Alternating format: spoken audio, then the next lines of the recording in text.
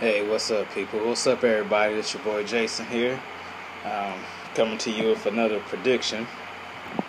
It's about 3 a.m. right now. I'm getting ready for bed, work second shift. But anyway, enough with that.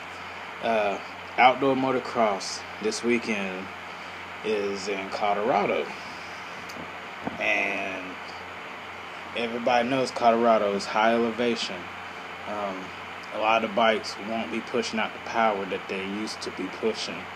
450 would seem like you're riding around a track, it seemed like a 250F. A 250F would seem like a 125. I mean, I'm being, dramatic, but they're just underpowered. Okay, we'll break it down. What brands are known to produce less power off, showroom floor? You got your Hondas and Suzukis. Okay.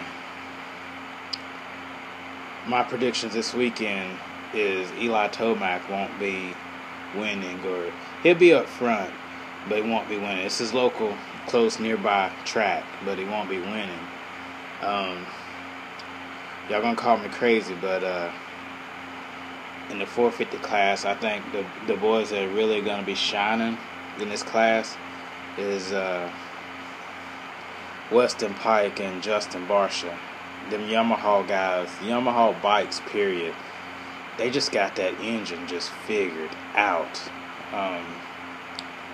But I really think, Weston was it Weston Pike? He's a beast. He's a beast. And along with that high elevation, your reaction, your body, everything slows down, less oxygen. You tire out quickly. Weston Pike's a beast. Eli Tomac's from there, yeah, he's gonna be up front, but I don't really think that Honda's gonna produce the power that's needed. Everything slows down, but you're just tired at that high elevation. I think Justin Barcia, I think he's going to come with a point to prove. In the 250 class, based on what I just said, it's the Yamahas. They just got the power. It's plain and simple. They just got the power. Suzuki, I don't think could be up there. Wow. Is anybody running Suzuki in 250 class? Dang, I don't think so. But anyway, enough of that. But, yeah, that's just my prediction this weekend. I think Justin Barcia and Weston Pike's going to be up front. I think Dungey's going to be up there. And I think Eli's going to be there, but if he does win, he's going to be battling the whole way. Those Hondas, they don't have power. Geico's got it figured out, but still, I don't know. I really don't see it. I saw the track map, and I saw him do, some one-lappers.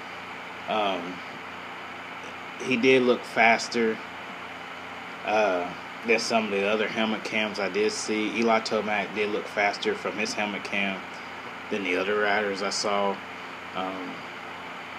The other rider I saw was a Broc Tickle helmet cam.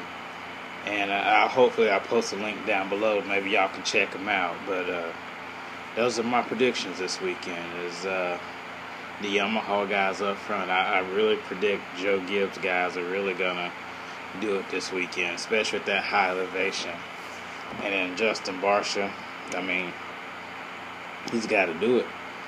And in the 250 class, like I said again, the Yamaha guys, that high elevation, and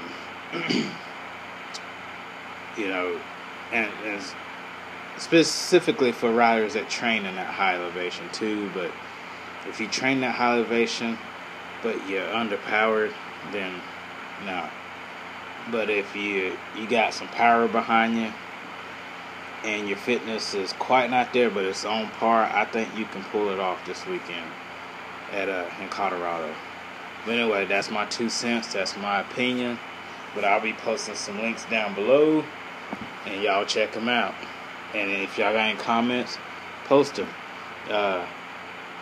I don't ever hardly get to catch the second moto. I get the results maybe, Monday or Sunday. If y'all can get the results or whatnot, post them down below. If y'all got any comments, post them down below. But anyway, this your boy Jason. Y'all take it easy.